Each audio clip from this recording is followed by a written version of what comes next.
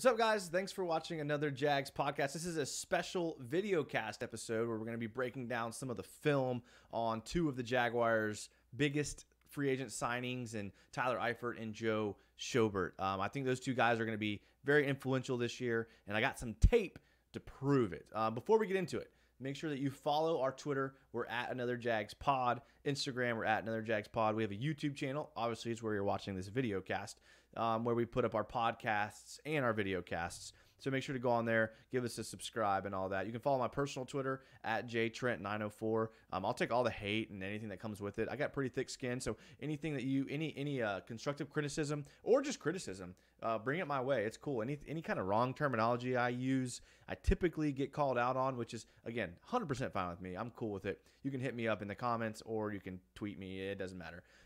We're a fan show. Usually we bring the fans in. Because this is a video cast, we're just going to kind of be breaking down some film.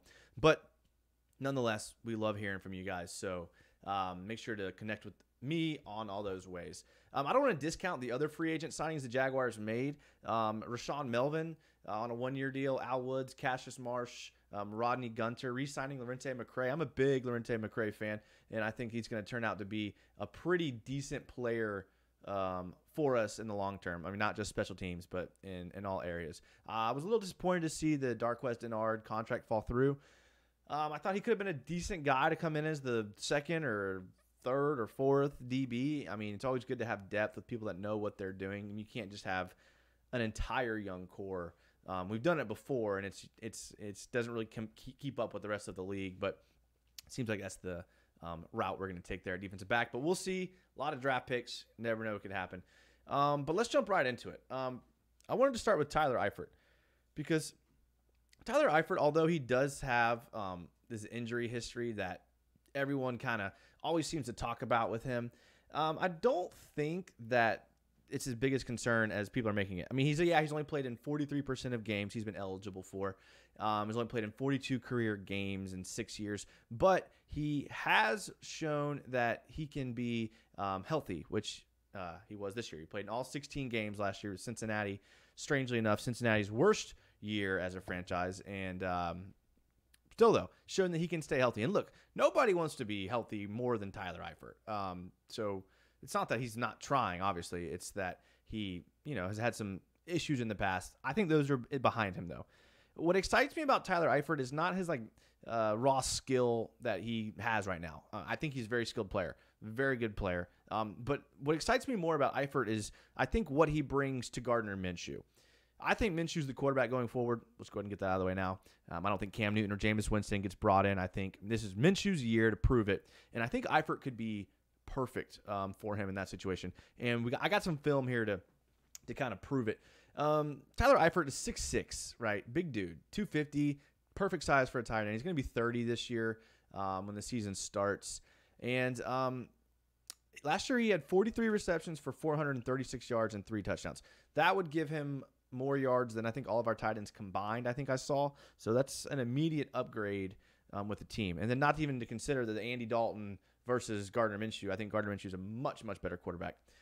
So we'll see. I think he'll help out. And I think tight end's a big deal because so often the Jaguars team has kind of overlooked the tight end position, like not bringing in enough depth or not bringing in enough talent. And I'm a big fan of the tight end position because if you think about it, it's kind of the neutralizer to the speed rusher, right? So whichever side your tight end is on gets declared the strong side. So we're looking at the film here, right? So there's a tight end here in the slot, and he is going to be the strong side of the offense. That means the defense is going to put their speed rusher on the back side. Most of the time, NFL teams' speed rusher is like one of the best players on their team. Think Yannick Ngakoue or Josh Allen for the Jaguars, right? So I think it's a very, very important position because it kind of gives you that balance to neutralize it. And I'm really surprised the Jaguars have spent so many years not addressing it the proper way, almost since Mercedes Lewis.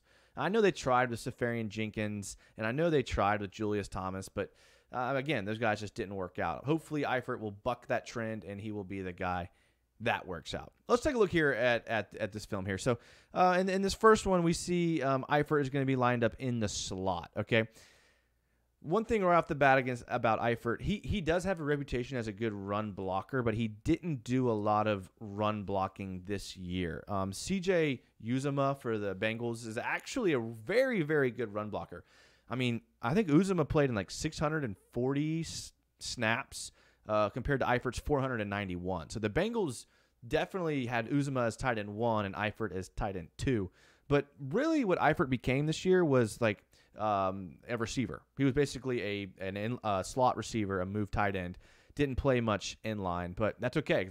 Again, that's what Minshew needs. Minshew needs people who can get open and catch the ball. Okay, so we're gonna see Eifert lined up here in the slot, and he's gonna have a pretty favorable matchup.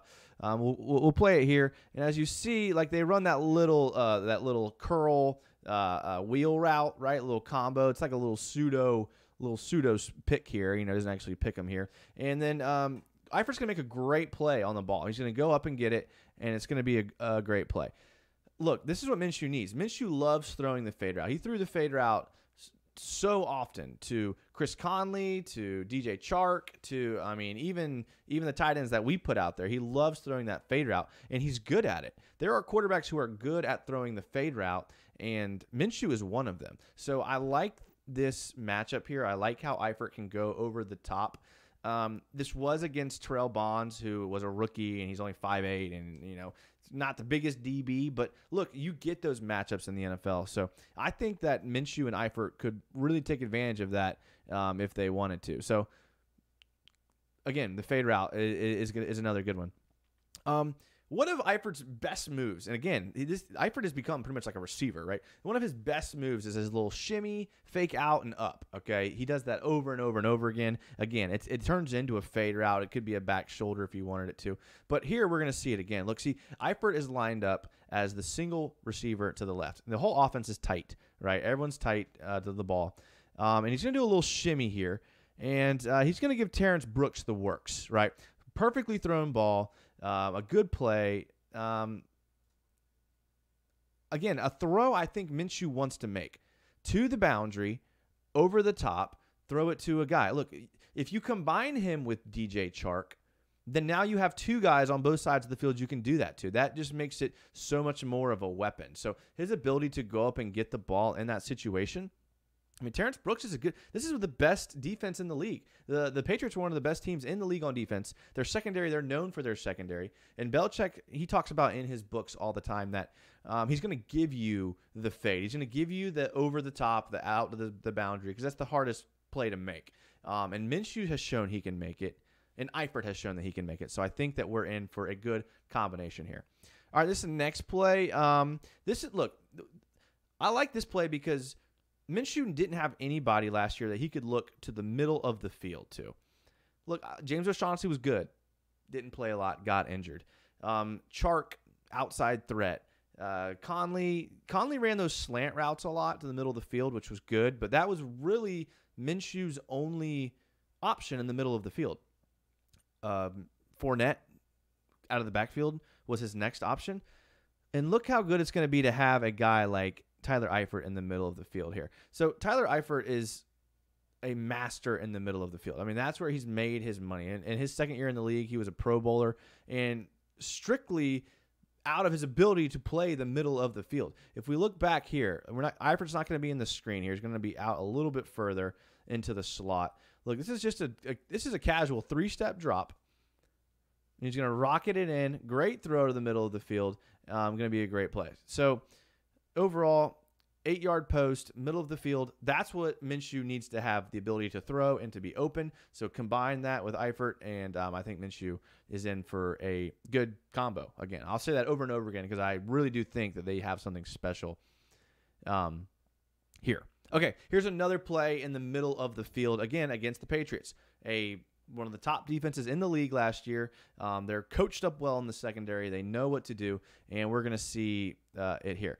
Patrick Chung is going to do a weak little reroute, and Eifert's going to push right through that. Look, the positive part about being 6'6", 250 is that when you get a weak little reroute here, you'll see here with Patrick Chung, he's going to try to reroute him.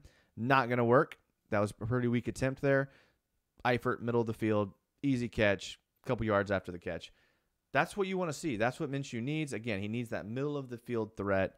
And I think once he gets that, that'll only open up his ability to get outside of the pocket as well, because he'll have a guy that he can rely on to sit the defense in their zone, to keep the defense honest, and for them not to just cheat over to DJ Chark like they did toward the end of the year.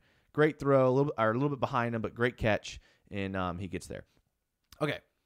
Now, here's where tight ends can be very, very deceptive and good. And I think good teams are deceptive. It's just the art of war is deception, right? Here you're going to see Tyler Eifert lined up here. Eifert's going to fake block and then release, okay? And you have to be able to do this in the NFL nowadays because defenses are so fast and they're playing so fast that they're going to read the tight ends and they're going to make a decision at the snap on what their responsibility is. Bonus film here. Look who's right here in the middle of the field, our new boy Joe Schobert. So we get a little bonus 2-for-1 action here, okay? So Eifert is going to be, look, a little fake block here. Says, look, oh, I'm blocking. And then, look, he's going to leak out, a little dump out, great one-arm catch. And then Schobert's going to push him out of bounds. Again, nothing too fancy. Nothing about that is overly complicated. Okay, yeah, the one-handed catch was actually pretty impressive. But look, that's just stuff that you never see the Jaguars run. You never see them do those little leak outs. And if they do, they never seem to get a lot of yards on it, right? They never seem to get up the field. So it's going to be good to have a tight end who can do something like that on a leak out, and that'll work. All right, the next thing that's going to help out Minshew is on play actions, okay? All the best teams run their play action boots, and they have the tight ends running flat for easy pitch, easy catch. You see it with every single team, and you never seem like the Jaguars have a tight end that can do it. What we're going to see here, a nice little PA boot going out to Eifert, picking up the yards, picking up the first down on first down. Look, that's what you want to see. That's what you want out of a tight end. He's going to start here on the end line, and again, not much of a blocker this season, so defenses probably should have keyed that, but when you come all the way across the field, it's hard to stay disciplined, and he's going to get flat, and he's going to pick up 10 yards. Again, nothing fancy, but that's going to help Minshew so much. Those are the plays that just separate the offenses that get first downs and the offenses that don't, okay? Love this play. Love this play. You have to look at the scenario here, right, the situation. I don't know if you can see it here. It's kind of dark. I apologize. It's fourth quarter. 3 seconds left in the game. The Dolphins are down by 8, okay? Basically, they're throwing a Hail Mary from the 27-yard line. And they pretty much have 5 wide receivers out there running verticals. It's going to be a Hail Mary.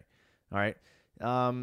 Dalton sits back in the pocket, buys a little bit of time with his feet, launches it up to nobody, and Tyler Eifert comes down with it.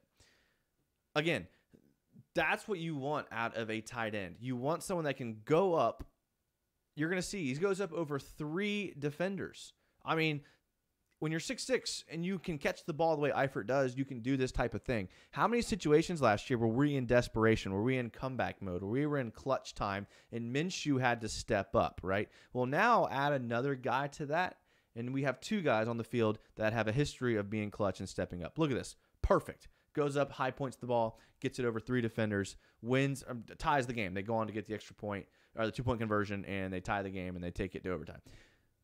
Again, Minshew's best friend. So now, think, when's the last time you can think in Jaguar history that we had a tight end who can go on a PA boot, who can do a delayed leak, who can catch Hail Mary jump balls, who can catch fade routes on the sideline?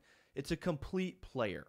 And that's what we're missing out of a tight end position. And it's really been depressing how the Jags have decided to overlook the tight end position over the years, because offenses have pretty much centered their offense around tight ends in a lot of situations. So glad to see this. He can do all those things. Combo package, love to see it.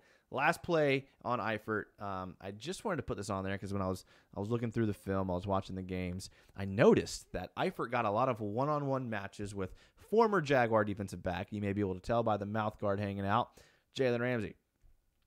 And I noticed throughout the game when I was watching, I was looking through the plays to the offense, and I was like, man, Ramsey's really, really playing off of Eifert. And it's probably because Ramsey's cocky and thinks he can break up on anything and that it doesn't matter, can't beat him over the top.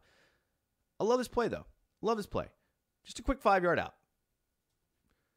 Quick 5-yard. Look, that's one of the best corners in the league. That's a premier corner, one-on-one, isolation, and he has the ability to run a 5-yard out, make the catch. That's so clutch for a young quarterback. That is so clutch for someone like Minshew, who may not have the best offensive line this year, to be able to get the ball out quick and throw it. Yeah, it seems like an easy pitch and catch, but it really, really isn't. To do that in the NFL to throw from one hash to the next, I mean, that's pretty impressive. And Minshew needs that. And he can, again, that's only one of the best corners in the league. So if you can do that against Jalen Ramsey, I think when we line up against the Titans or the Colts or the Texans, we'll be able to complete those passes pretty easily. So Eifert's the real deal. If he can stay healthy, we'll see what happens. I'm really hoping that he does, and I'm looking forward to what he has to offer to this team and a team-friendly deal. We're going to take a little break, and then we're going to talk about Joe Schobert. We'll look at some of his film and why I think he will fit in nicely. I hope that's a sentence, with the Jaguars defense and the things that they want to do going forward. So sit tight, and we will be right back. All right, and welcome back to another Jags podcast. This is a special video cast where we're breaking down Eifert and Schobert, two of the Jaguars' newest signings. If you haven't yet followed us on Twitter, we're at Another Jags Pod. Same with Instagram, same with YouTube. Subscribe to all those things so that we can get more notifications out there and so that we can get feedback from you guys. We are fan interactive, and I think we're going to be recording a podcast tomorrow with Mike. So we'll put out a Twitter poll or two to kind of gauge how y'all are feeling about some of these signings. But I wanted to move on to Joe Schobert because Joe Schobert did get the bigger deal out of Eifert and Schobert. I mean, Schobert got a fat deal, $50 million. I mean, I want to say that, what was it, 25 of it is guaranteed. So essentially, I think it's a 2-year deal with 25 guaranteed.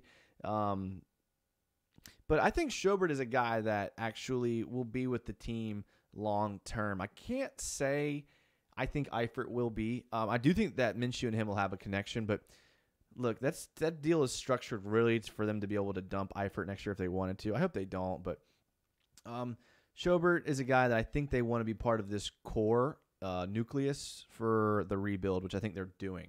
And I'm okay with that. Schobert is a young dude, 26, very, very consistent. Been in the league for 4 years. His rookie year, he didn't really get a lot of snaps. I mean, he was undrafted. I mean, he was not a big prospect coming out of college. And besides his rookie year, he's been very, very good and very, very consistent. Like I said, very young. He doesn't make a lot of mental errors. And he played in 99% of the defensive snaps. I mean, 1,059. That's like Miles Jack numbers back to 2017. That's a very, very outstanding amount of snaps to play. He does a lot of things good. He can disguise what he's doing pre-snap because he has such a concept of what is going on around him. We'll see Cleveland would line him up like on the defensive line on a lot of snaps because he had the ability to drop, which a lot of linebackers don't. Very, very smart guy. He actually has very good ball skills. Not something that you look at and think that naturally he would have a lot of ball skills, but when you watch his film, he does. And that's good. That's what we want. So let's jump right into the film. This first one, we're going to start off with a nice little interception he had. This is against the Dolphins, and they're going to be just in your basic drop, and the ball is going to bounce off of Durham Smith's hands, and he's going to catch it in the air.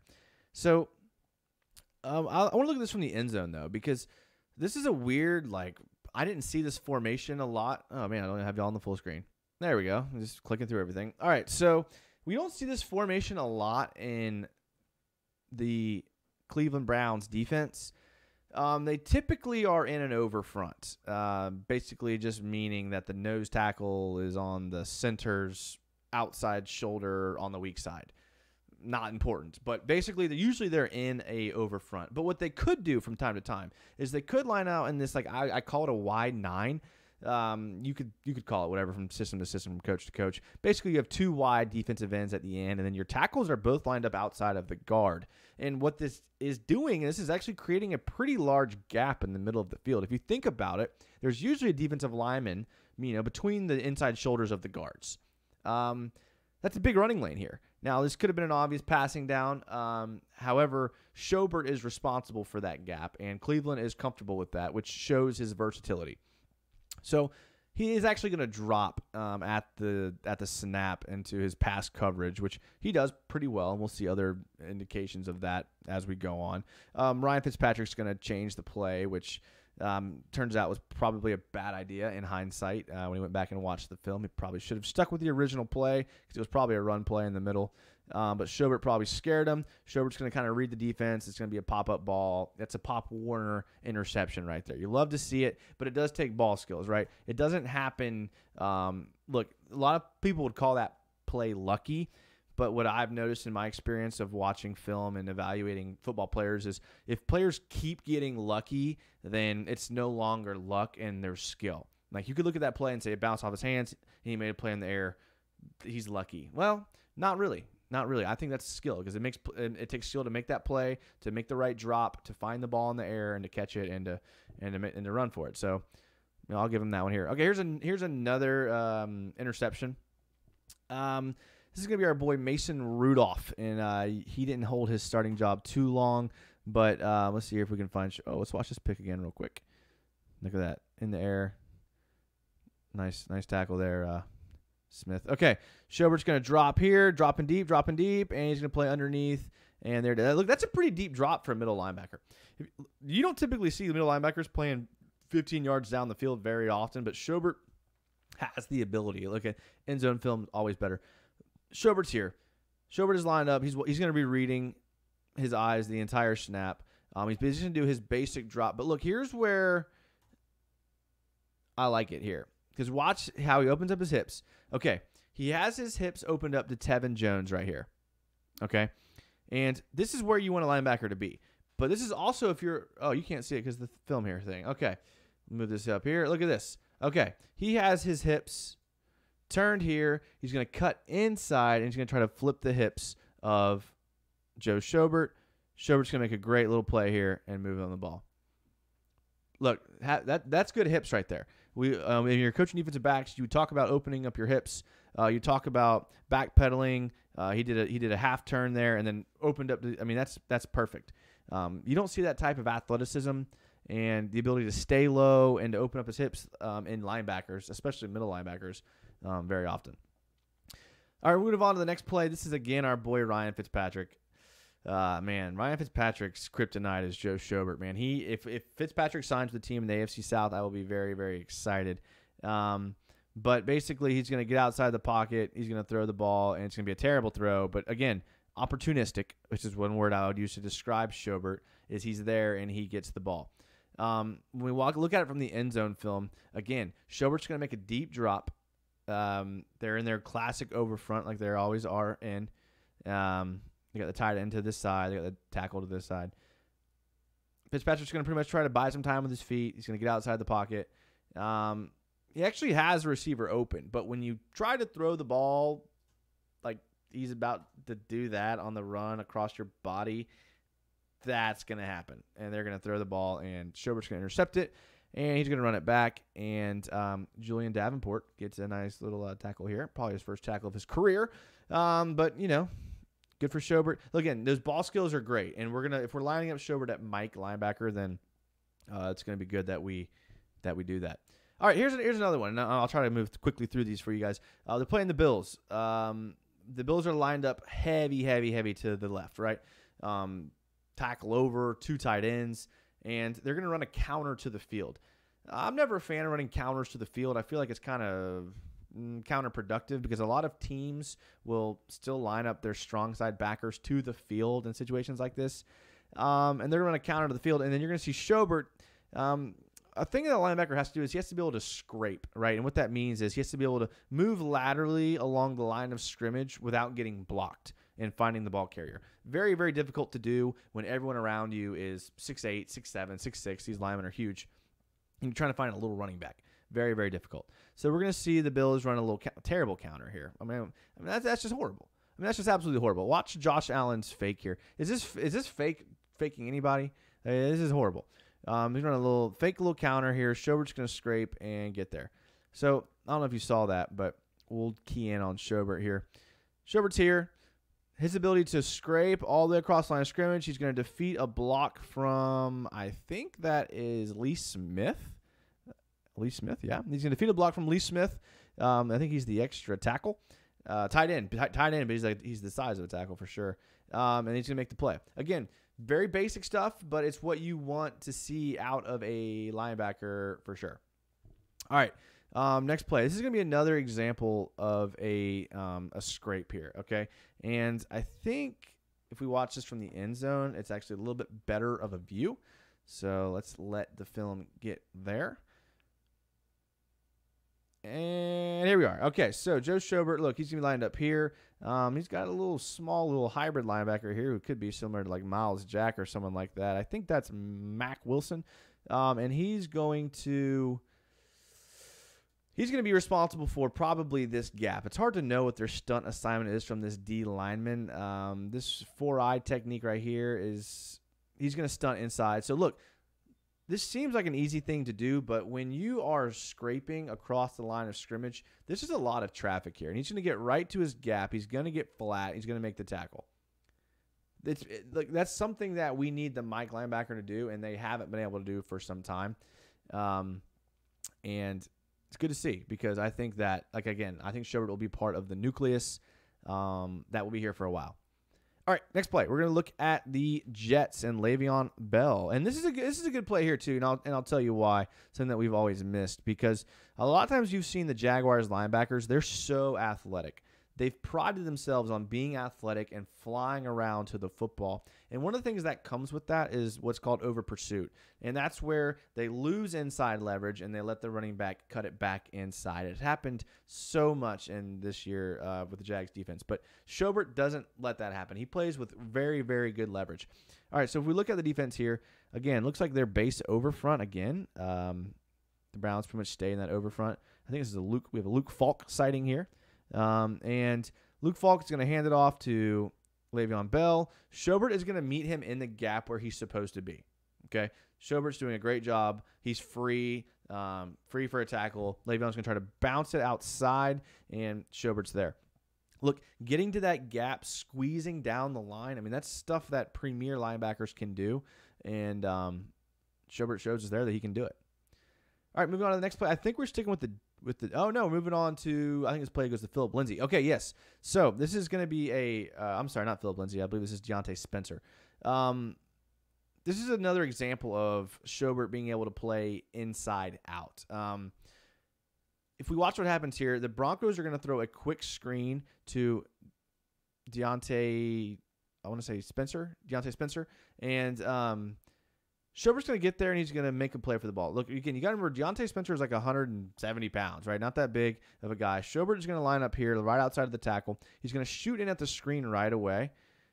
But then look here. See, this little spot, this little gap right here, a 6'1" middle linebacker who weighs almost 250 pounds, and then a 5'8", 170-pound wide receiver in open space is what you want as an offense. That's the matchup you want as an offense. So Denver's licking their chops right here because this is literally what they want. And Schobert is going to keep inside leverage. He's not going to over pursue. He's going to keep inside leverage. He's going to make a play, and he's going to wrap up and force a fumble on Deontay Spencer. Again, that's all you can ask for out of a linebacker. If you can do that play in and play out, then that's solid, and that's what the Jags need, especially going forward. All right, this is the last play. This is Le'Veon Bell again, and again, anytime you can tackle Le'Veon Bell, that's pretty impressive. And they're going to throw just a quick out to the flat at Le'Veon Bell. He's going to get up the sideline, and I have this play in here not because it's even great, the technique-wise, like he didn't bring his hands with the tackle. But again, who am I to tell this guy how to tackle? I mean, I've never played it down in the NFL, and I can't imagine tackling Le'Veon Bell would be incredibly difficult. But if you watch here, again, I think this is another Luke Falk sighting here. He's going to dump it off to Le'Veon in the flat. There's going to be a missed tackle. Schobert's not going to give up, and he's going to do this little, like, I guess a cut tackle, but he didn't bring his hands, and he's going to force a fumble there. Love to see it. Again, another lucky play. And again, if enough lucky things happen, is it luck? Okay, at what point does it turn from luck to skill? And that's the question that we all got to figure out. So I hope you guys enjoyed this video. Hopefully we'll have some more coming out. I mean, I got nothing but time, working from home. So make sure to check out the Twitter. Make sure to give us a like on YouTube. Give us your comments. I'm sure I messed up something somewhere. Let me know what you liked, what you didn't like, and things like that. And we look forward to, hopefully you guys will check out our podcast, because our podcasts are great. If you enjoyed this little insight and little in-depth analysis, then check out our podcasts. They're always entertaining. They're always good. You can find it. Just search it, Another Jags Podcast. We're the first thing that comes up for sure. We appreciate you guys listening. We appreciate you guys watching, and we will see you guys later.